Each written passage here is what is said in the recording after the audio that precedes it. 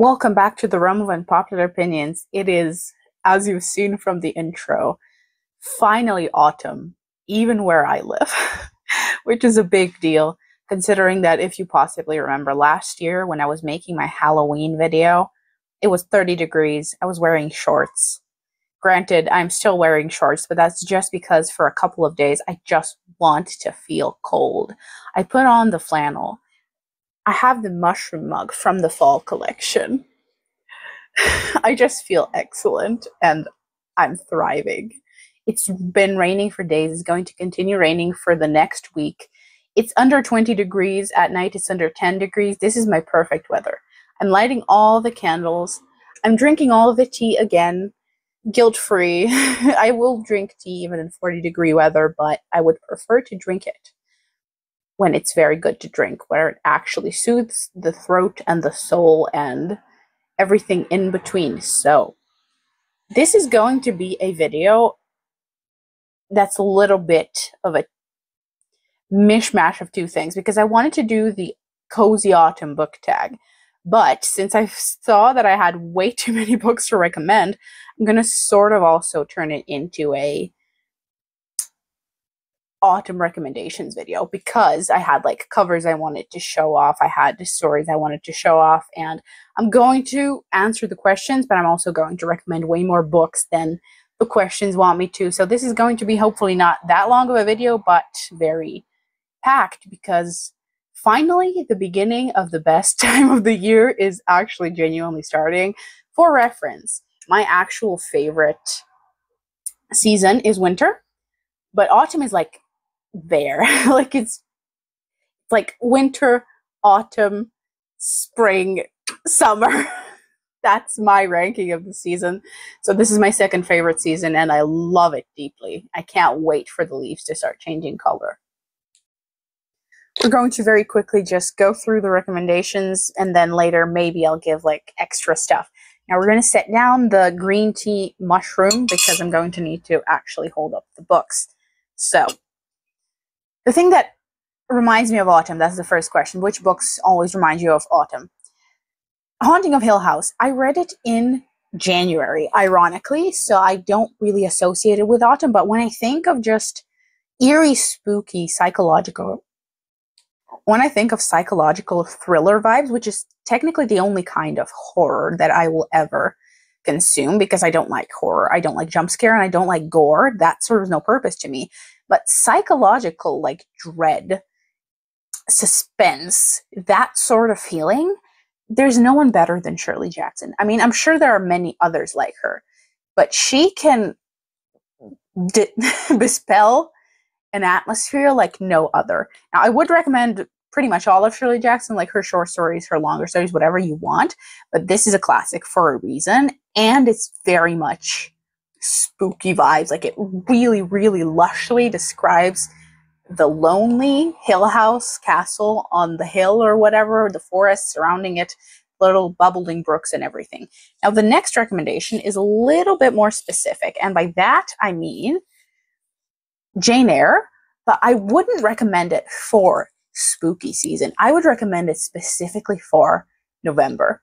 The first time that I read it, I think it was like November crossing into December. And last year, I think I reread it also in November. I just associate this book so deeply with November. Like that time after its spooky season is over, there's no more like leaves falling. I mean, the leaves are still falling, but like you're past the excitement about that and you're looking forward to winter. You can smell the snow in the air, but it is still autumn. Like it's still rainy and blustery and gray. The atmosphere of the moors, perfect for that. That's why I would definitely call Jane Eyre just a November book. As far as that goes, I mean, any Bronte, which is why I'm also recommending this. Emily Bronte's poetry collection, The Night is Darkening Round Me. Loved her poetry. She can also give that November feeling to you. I think she could also kind of go into October, but since we all kind of associate October with like genuinely spooky books, I don't think this would fit. Read both of the Brontes in November. I think that's it for the spooky vibes, and just one thing that I've always associated with autumn, because mystery as a genre, like I watch a lot of mystery, and have done so all my life. But the book that I associate with autumn, just the aesthetic of how the investigations are done and how the detective works, has to go to Sherlock Holmes. Like, we just started watching with my mother the old Sherlock Holmes from the 80s, which adapts the books, unlike all the other modern retellings. And it's, first of all, very accurate, but we're not talking about adaptations. I just associate Sherlock Holmes so much with the autumn time, just sitting down, watching an episode of a mystery of a detective solving crimes, because this isn't gory. Like, this isn't gory. No Sherlock Holmes adaptation is gory or vicious or cruel, you know what I mean? It's bordering on cozy mysteries because you're just watching the two of them solving very atmospheric crimes. As far as that goes, I would recommend Hound of the Baskervilles best, because I haven't read all of these yet. But Hound of the Baskervilles to read during October, perfection. Perfection, genuinely, aesthetic-wise. And I would highly recommend that you just pick up a random Sherlock Holmes book during October, because it's certainly very perfect. And you could pair it with your favorite adaptation. The last thing that I associate with autumn, I feel like it's a little bit obvious. It's Edgar Allan Poe. Like, we all associate The Raven and all his poetry with like September and October. Now, I have the big, beautiful book, but I want to actually showcase the small ones because I also think their vibes are pretty cool. This could go hand in hand with one of the questions later, so I'm going to bring them back. But this is just The Raven and Selected Poems, and this is the really, really cheap Vintage Classics edition of Selected Stories. But I really, really like this cover. I think it's really cute and fitting to the season. So I associate Edgar Allan Poe heavily with October, and I don't think October can go by without me having read at least one short story or one poem by Poe. So I think that would be very unusual. The next question is, what is your favorite autumnal book cover? Now, again, I would bring back both of these because, like, come on, the Black Raven, the moon, the creepy house. Hill House could also count for this because, like, perfection. But that is not what I want to highlight as far as autumnal book covers go. Now, I have a few. First of all, these small poetry collections, because I love the way that they look, and they're classic poets, I think, to read in autumn, and that's Keats and Shelley. Like, look at those covers, the colors, the wheat harvest, the reds and oranges. Wonderful, wonderful as far as autumnal covers go. Now, this cover by Ursula K. Le Guin isn't necessarily autumnal, but the colors kind of remind me of of the season, obviously. Even though I don't think the book is even that autumnal, but it's beautiful. Like, look at the colors and the dragons in the middle and the grove that they go to. Love it. Beautiful. I wouldn't necessarily, again, say that this book is autumnal, but the cover definitely is. I was looking for autumnal book covers. Like, I went through all of my shelves. I couldn't find that many. I could not find that many because, to be fair, everything I read, which is like fantasy and manga and stuff, not really like season themed. Like, there are seasons in what I read, but the covers aren't really seasonal. They're mostly like dark colors or muted colors, or it's very difficult to find something autumnal. The next one, again, a book that I'm not really like the biggest fan of, but the cover is lovely, and it's The Graveyard Book. I mean, that's a classic. I know people also read Coraline, but I do not want to frankly hear the word Coraline this autumn because that's a traumatizing childhood memory. The next one, which isn't really autumnal, but I also really, really like the colors, is Ironheart by Charlie Fletcher. I'm going to mention that again when I go back to books I have to read. And obviously we have the two best books that I read in the last 2 years. The first one is Shirley. Like, look at this. Look at this. I'm not going to yap about this one, but look at it. Like, the mill, the brown colors, the loch, the just creepy vibes of like the secluded hills and the countryside in Yorkshire and the blustery afternoon. Beautiful. Absolutely stunning. And then my favorite cover, possibly again of all time, is just We Have Always Lived in the Castle. Like, it's beautiful, okay? Especially because it's like this, that like it has the mushrooms on the inside, as I've shown many times, and on the other side it has I think a little spider and everything. And I deeply, deeply love this cover. It's so eerie in the perfect way. And it is very Shirley Jackson, that whole unsettling feeling without it actually being horror. Next question is, what is your favorite autumnal drink to read with? I mean, I think we're clear on that. I think we're clear on that. First of all, I'm obsessed with mugs, so I have so many. And this year I only bought autumnal mugs because one of the stores had like a seasonal collection. And I couldn't resist. I have this obsession with mushrooms, as you can see. Like, I have the necklace and I have this, and like everything mushroom I want, and I'm going to get. So tea is obviously my favorite, but as far as which tea, I actually don't like spiced teas. I don't like fruit tea, or like, I do like apple cinnamon tea, but it's very difficult to find a good one because it's usually either too much apple or too much cinnamon. So I'm not even going to count that one because I haven't found a good one yet. The tea that I drink every day is black tea when I get up. It's either English breakfast or Earl Grey, but I love black tea. Like, the way that people like the taste of coffee, I like the taste of black tea. I do use honey in it, but if I don't have honey, I will still drink it because I really, really like the taste and smell of it. So I will drink black tea every day, if not twice a day. Not maybe during the summer, although I drank it during the summer as well. But I will drink it every day during the cold months. The second tea, which is this one that I don't necessarily drink every day, but I do also quite enjoy, like it's the second under black tea, is green tea. I adore green tea. I drink it in the evening. I know they both have caffeine, but the green tea that I have is definitely not that caffeinated. So green tea in the evening, black tea in the morning, and in between there's many that I would like to have. I like chamomile if I want to go to sleep. I like peppermint for a disturbed stomach. I like anything herbal, I will say. As far as fruit goes, the only thing I like is, like, what is it called? Forest berries. That's the tea's name. And I don't know. I think that's it. But the main ones are black tea and green tea. I adore them and I drink them daily. The next question I'm going to skip because it's a little ridiculous. Do you like to read late at night or early in the morning? Technically both. Technically both, again, because of my sleep schedule where I go to sleep early in the morning. Technically both, but realistically it's late at night. Although, to be fair, I have a limit. I won't go to sleep at like 3 or 4, but I don't really love reading past 3 or 4. Like, if I see that it's like 3:30 or 4 in the morning, I am not going to pick up a book. I like to read most like between midnight and 3, ideally. And then I watch something and then later I go to bed.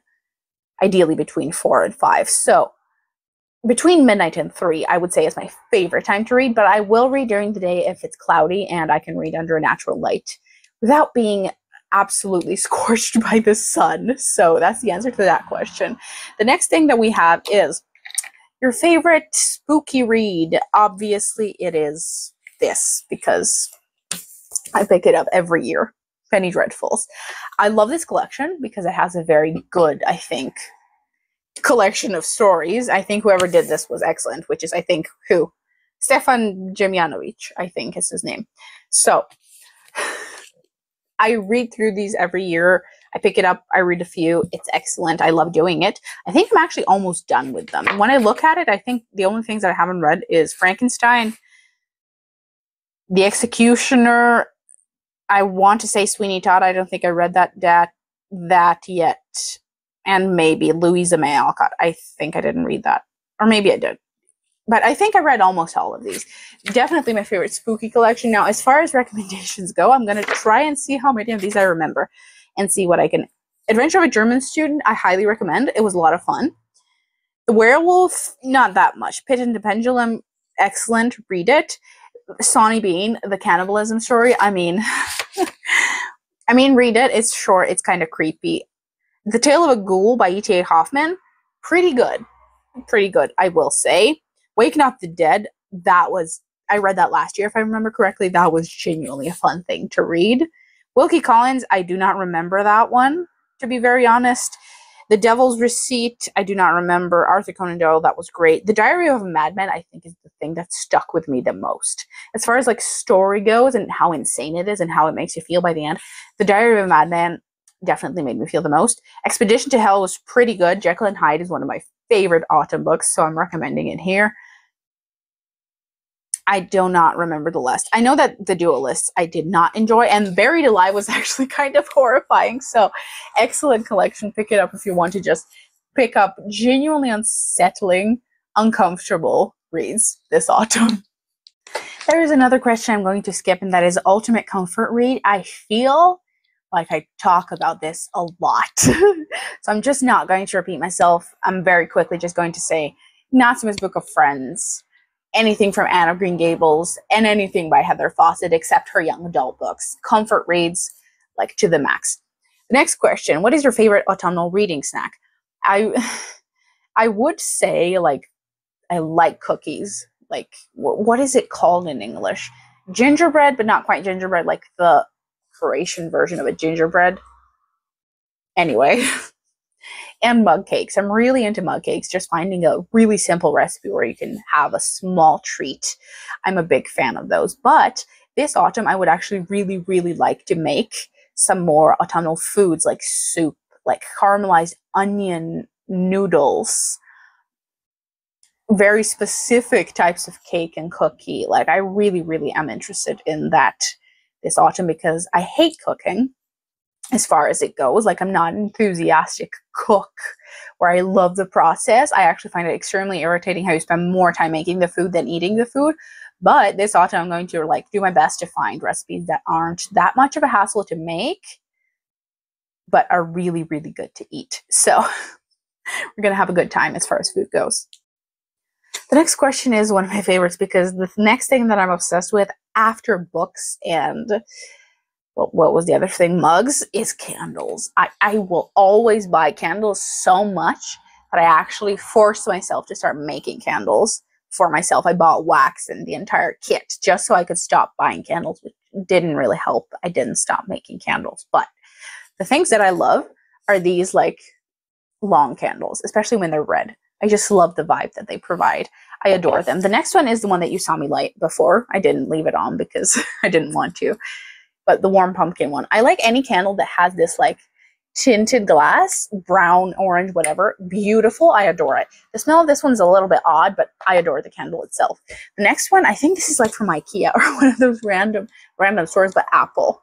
Any type of apple candle, apple cider candle, adore. I am there for it.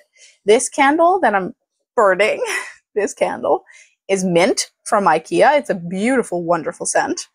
I adore it. And since it's not winter yet, I don't really light my tree evergreen candles quite yet. But the candle that I bought recently that I deeply, deeply like is this one, like a sandalwood candle. I just burned through my Woodwick sandalwood candle, which I hated. But it has the same tinted dark glass. And it's also brown like the other one. I really, really like sandalwood. And it has like this kind of lid. I adore this candle. I haven't lit it yet and I don't really want to. But since I got the wax and I'm kind of making candles again, I'm like, I can keep these. I can keep these things forever. The only thing is that I don't have such fancy scents as you can buy, but that doesn't matter. I get to keep these jars forever and make candles and reuse them. It is excellent. I would highly recommend that if you like candle jars that you have but are really sad about burning the candles, just buy some wax and a kit to like put the wick in there. It's very cheap. You are not going to regret it. The next question, when you're not reading, what is your favorite autumnal activity? I'm also going to be quick with this one because I feel like I don't have seasonal hobbies. Everything I like doing year-round. Is just that during the summer, I do it less. But I have the same things that I like doing, and that's writing, watching TV series, anime, films, journaling, admiring the rain is what I put on the list, which is very funny to me, but I agree. Like this year when it started raining, and every year when I'm cold for the first time, when I go outside and I feel that chill, I almost cry. And I'm not even kidding. I'm not being dramatic. because the heat is so oppressively bad here, especially this year. You might have heard this if you're a traveler, if you know someone who's traveled to Europe, or if you live in Europe. The heat this year and the last few years has been oppressively vicious for half the year. So when the sun finally goes away and I see the gray skies, I feel that cold chill, and I see the rain, I feel like crying. I feel so happy that for the first few weeks that it's cold, I just want to feel cold. And I love that. I love that so much that it's finally here. So I would say that admiring the rain, admiring the snow, if it does show up, and being very deeply happy that it's finally cold and I do not see the sun, is one of the things that I love doing in autumn. So now the last question is, what is on your autumnal reading list? I'm going to combine this with just recommending books and what I want to read and doing a little bit of a roundup of the video. So consider this a recommendation, but also what I want to read list. I went on a rant. My rant was deleted. Maybe you should be grateful, but you maybe remember, or I'm going to just say it again. Last year, for like August through to April of next year, or this year, I didn't get any mail. And the mail that I did get was like 6 months backlogged. So after my birthday, I was so scared, so I made the big order, and all the books got to me. And for a couple months there, like, the post office actually functioned. But now I already had to ask for a refund on one book, and I ordered this book, Gormenghast by Mrlja. If I have to order a refund for this, I'm going to be depressed because I actually wanted this book. Like, it's gothic. It has the, like, overwhelming atmosphere of a magical castle. It inspired Tolkien. I wanted to read it as soon as I found out about it. And I want it. I want it in my hands. If it doesn't get here and I have to ask for a refund, color me depressed. Color me depressed. I'm happy because of the weather, but I'm going to be extraordinarily depressed that the post office just cannot work for more than 3 months at a time. Moving on, Blue Castle by L.M. Montgomery. I was going to order this too, but until Gormenghast is in my hands, I do not want to order anything else. So I might just read the ebook, but I doubt it because L.M. Montgomery's writing is very, even when it's beautiful, it's very packed together, dense, lush. I don't like reading it on my tablet. The next one is Hangs a Man by Shirley Jackson, which is coming out, I think came out in September, actually, like this Modern Classics edition. I want it to match my other books, but again, I'm not ordering it until I get Gormenghast. I'm not ordering it because I'm just supposed to assume that I'm not going to get any books again until next year, and that, it just upsets me. Let's move on, because all the books that I wanted to read are also books that I wanted to order, so this is a bit of a sore subject. Let's move on. I want to keep reading these. I think I want to complete the collection. Will I finish Frankenstein? I doubt it. I tried to read Frankenstein twice. Could not do it. I even have the audiobook. It's read by Dan Stevens. I love Dan Stevens. I cannot stand Frankenstein. It's so boring. I extremely doubt that I'm going to read it. I want to keep going with Sherlock Holmes. Like I said later, I want to keep going with it. And as far as that goes, I think that's it for the TBR. No, this. There's always this. Okay, Name of the Rose. Also, that's kind of an autumnal cover, like the leaves and the vines, like it, but I don't know. I don't know if I will be in the mood for this, but still, it is medieval. It is a mystery. There's a detective.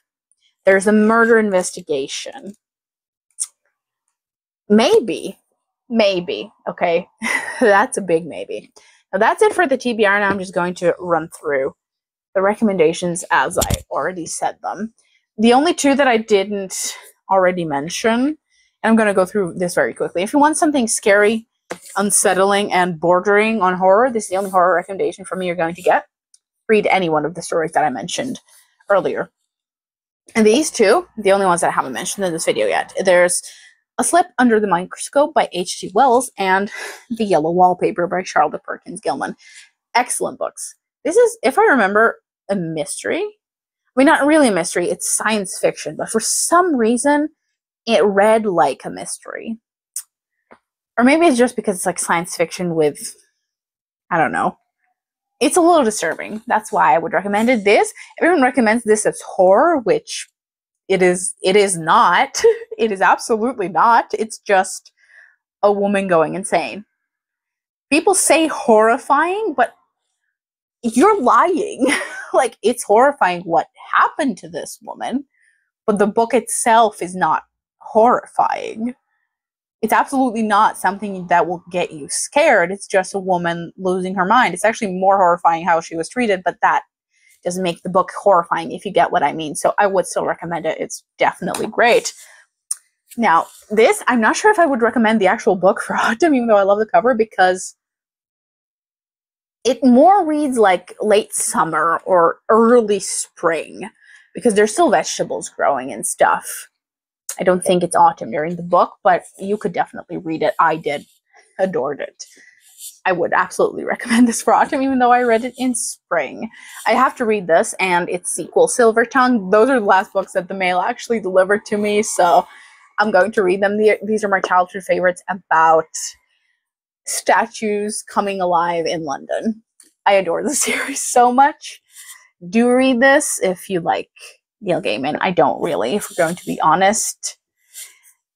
Read the poetry, certainly, because that's such a vibe setter for this time of year. Read this in November, and do listen to me when I say that. Read it in November. As far as like Emily Bronte goes and Edgar Allan Poe, just pick it up every now and then. If you don't like poetry, just pick up one of the poetry. And obviously the book that I recommend you just read, period, is that. If you've watched the show, apparently you're not going to like it because the show is straight up horror. This is just like psychological dread and suspenseful buildup. But read it because it's excellent. It's not my favorite Shirley Jackson that I actually read, but just the way it was written stuck with me. Like when I remember it fondly. Perhaps even more fondly than I did when I actually read it. So that is it. That is it for my recommendations in this video. Cheers. I have a little bit of the tea left. And yes, happy beginning of the best season of the year for some, the second best for me. And I really, really hope to read more and post more because my will to live just resuscitates itself as soon as it's cold outside and my eyes don't behold the sun. So I will see you in the next video.